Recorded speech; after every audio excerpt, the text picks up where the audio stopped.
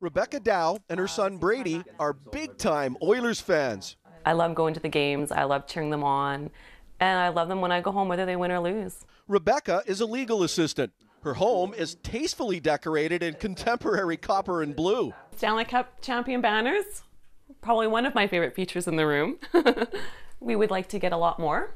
Pets were named after players. We've had a cat named Ranford.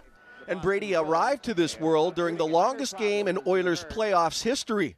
I didn't have a chance. I was born an Oilers fan. Perry with McTavish, down to Klima. Klima shoots, he scores! That was May 14th, 1990. 10 years later, Rebecca became a season ticket holder. In February of 2001, Brady was diagnosed with stage 3 Burkitt's lymphoma, cancer of the lymphatic system. Then we were in for the battle of our life. Doctors found a large and operable tumor in his stomach. Aggressive chemotherapy was Brady's only chance. We were pretty much in the hospital all the time. We were pretty much there for 7 months. During treatment, Brady lost half of his body weight and all of his hair. I don't remember a lot of the negative stuff, really. I was just, I remember being surrounded by my family and the nurses and the doctors, and I just kind of remember all the good stuff that happened. It's been 10 years. There's no point in dwelling on what happened and what could have happened. I'm here now. And needless to say, Brady beat the deadly disease and has been cancer-free for a while now.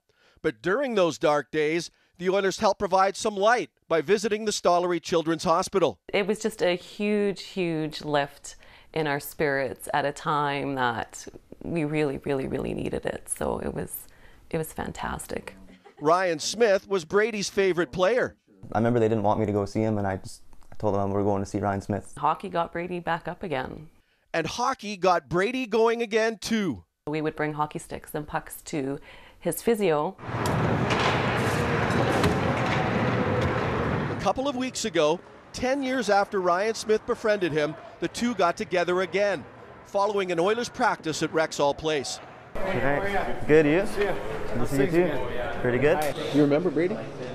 I do. You look better than I saw you last. Yeah, a lot different. A little bit of hair. And some weight back on you. Yeah. To impact the community the way I have, or my family for that matter, is it's quite humbling. And to see the success that has gone on in somebody's life like that, it touches my heart too. Brady's 21 now. He's joining the military in January, and he's marching confidently into the future, cancer-free. I feel good. Yeah, haven't been sick since. It's nice for me as a mom just to see, what Brady was like 10 years ago, and then to see him with Brian 10 years later, healthy, was great, was absolutely great. Brady, it's good to see you again. Yeah, good to see you too. All the best to you. Merry Christmas. Merry Christmas. John Sexsmith, Global Sports.